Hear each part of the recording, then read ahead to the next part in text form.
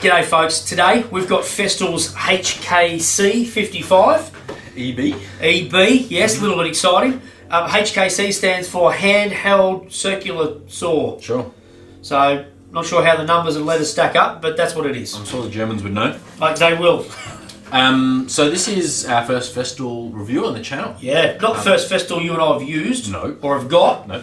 But first one we've reviewed, yeah. Which is kind of exciting. Yep. We're going to spend a little bit of time because this saw warrants some detailed chat. Yep. It's got some crazy features. Does. And it's the most versatile circular saw I've ever used by a long way. Yes. Long, long way. Yep, yep. So the big elephant in the room with Festool is always going to be price. Yes. So we're going to hit that straight away and tell you about it. Yep. 1168, I believe. Yes. Just short of $1,200 for a kit. Yep. Gets you the saw, two batteries, which are 5.2 yes. amp hours, 18 volt. Yep. And one of these tracks. What have we landed on for calling that thing? I think I'm going to call it the crosscut sled. Crosscut sledge, yep, sure. It's like a miter angled track that allows you to just push it up against a piece of material and cut whatever angle you want very accurately. Yeah. Great invention. Believe they're the only ones who do it. I certainly haven't said it before. We've got 60 degrees either side. This thing is super. Loosen it off. Super easy. Super easy. Loosen it off, put it at 35 degrees, 15 degrees, 60 degrees. You literally push it up against something and actually turn and then sled straight through. So easy. It is not a cheap roller by its own, but it's damn impressive. It's going to come in the kit. It'll come in the kit, This is the 450 version. There's also, sorry, 420. There's also a 250. Yep, and I think there's a 600 available as well. Is there? Yep. Sure. The kit doesn't come with the big track here. We've got the big 1400, which is a standard Festool track. Yeah, so we'll talk about that bit later. Right, but this saw is a jack of all trades. Yep. It's a specialist on this particularly. Yes. But it also can do regular track saw work and regular freehanding work. Really well, yeah. I almost cringe when we say jack of all trades, but you are right. Yeah. And when we say it specialises in this, it is just impressive. Yep. Rafter tails, beams, dropping the edges off. There's no more up the ladder market and then, either get a straight edge or freehand it off. Sure. This thing, literally, you pop it up on the right degree and you're just sliding it straight up. Now, the chippies that we dropped it off to Everyday Carpentry, I didn't get any footage, which really sucks. So, the T-shirts I gave them, I'm going to steal them back off them because you stink. No, they're good. They are pretty good. They absolutely loved it and didn't think that there was a weight issue. They didn't have an issue with having this hanging at the front. They actually want one that's 900 so they can click on it and rip their flooring down. Wow. Okay. Absolutely love it. So that is just so simple to use. It looks fairly simple, basic track, but once you click it in, the thing auto retracts. So you slide through, it does, yeah, and the saw retracts back. So you've got it, you know, flying around like a lightsaber saw. But it does that job incredibly well. But I had balustrated, stair balustrated, just basic stuff in a factory. Yeah. Ran the balustrading up, got my angle and just sat it against it. Zip up, went to the top piece, down. I'm done. So, I'm not measuring with a square, that sort of stuff. So good for your plumb cuts and your rafters. 100%. All that sort of stuff. Really nice. So it is absolutely, it's an extreme piece of kit for that. It is built around that. Yes. So when we come to using it for a standard track saw or a freehand saw, it hasn't got limits, but it's not quite as... It's not perfect for those. No. You kind of have to assess the value when you take into the fact that it can do all three things. Yep. But there's no other single circ saw that can do all these three things. Nor so they're the only this ones. at all. Correct. So as a track saw... Yep. Now there has been some people who've talked about this and reviewed it and said it's a little bit underpowered. Yeah. We didn't find it. No. So as a track saw specialist, it wouldn't keep up with the likes of a, you know, Flex Volt or twin 18 volt Makita or Festool's own 36 volt unit. Yep. In raw power. Yep. You're probably not going to want to rip 3 sheets of flooring at a time with this. No. That's fair. That's a bit too much for it. Yep. Ripping single sheets. Yep. Or ripping pine. We did 140, 35s, 190s, 240s. Yep. Didn't find it lacking. No. So we actually disagree with those people. Yep. And think that it's actually got good power. You're all wrong. And the Everyday Carpentry guys said that, didn't they? Yes, they did. They liked the power. Yep, they did. So as a track saw, pretty good, but there was something you didn't like. I can't remember off the top of my head. Look, dust extraction. Okay, so yes, so the dust extraction. When we're talking track saws, people have in their head track saws are very good with dust extraction if you got the right extractor put on it. Obviously. Right. Just because they've got that little bit of coverage at the front. Yep. Because this is a bit of a, hey, we want to do a few things. Yeah. You haven't quite got that. But you don't have the enclosed...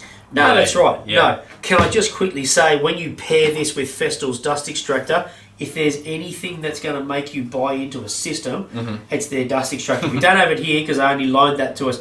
That was off its face, that thing. Bluetooth fob, all the rest of it. But it was just a stunning unit, and they have the best dust extraction hose I've ever seen on any dust extractor. Sure. By far.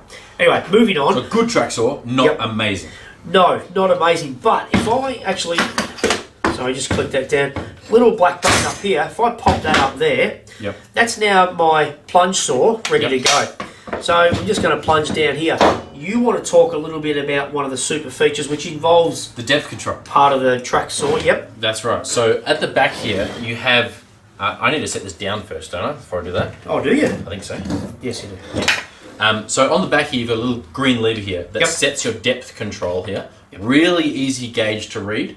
Really precise. You know exactly what you're setting at. And as soon as you let it go, it's there. It's not like a normal one where you've got to loosen it off, find your spot, then try not to move it while you tighten it up again, which is painful. I think everyone would agree. To get accurate ones with. I mean, you know, framers may not care too much a lot of the time because it's near enough is good enough when you're putting up a house. But this depth control is beautiful and it works with the plunge as well. So I can now press that button and drop down to 35 mil I'm set at. And it's going to lock out at 35 mil. It's locked in now. And we can now do a... trench it whatever you want. Trench. Or if you're only cutting something that's 30 mil, you've only got that 5 mil blade out. True, which is a good safety So you've got the right amount of teeth. Good for safety, also better for cutting. Yes, so it's a really, really nice feature. And I just love that, not only for working in a track, but also for freehanding. You're 100% right. The other thing I want to touch on quickly, when we talk about this is all encapsulated in tight. Now, everybody who's used a circ saw and has had one for a while, when you bring a circ saw all the way up, that banana piece of metal, everyone's had one of them bend a bit. So you sit there with the hammer, bend it back, and it's got all that friction. This has got no friction. This is a velvet undies moment where it is so smooth, it's like having velvet undies on, I promise you. That is an absolute banger of a feature. And that, to me, it just screams German. It's like, no, let's just do it properly. It's got some really nice features that we're going to talk about now, but that is probably the best one, at least for me. Absolutely love it. Super handy for freehanding as well. you know, I often see chippies, and I do it myself sometimes as well. You need to do a checkout on a stud or whatever. You don't set the depth on your saw, you just kind of angle it over. It's a bit of a dodgy, it's probably not that safe, but that's a half-second fit. It's so fast to change the depth on this that I wouldn't do it. No. I just set my 25mm and do my two cuts on either side. Yeah. So brilliant. And as a freehand saw I think is pretty good. Pretty good. We talk about, let's say I'm right-handed, hold it there. This, what do you call it, auxiliary handle? Sure. Going to hold on the front. All we're going to do is flick our thumb, and that guard retracts beautifully. Very nice. You thought maybe the spring was a little bit strong, but for me, I've used it a fair bit the last 3 months. I reckon it's a cracker. Yeah. So I've got no issue there. That is very tidy. It's really nice. And going back to power again, we wanted to know how does this go for when you're just throwing it around, cutting stuff hard. Yep. And we compared it against, don't usually do this, but just so you know, one of our favourite saws is the Milwaukee Fuel 6.5-inch saw. Yep. It's been around for a long time, but it's still a really great saw and quite powerful. And this is easily more powerful than that. Yes.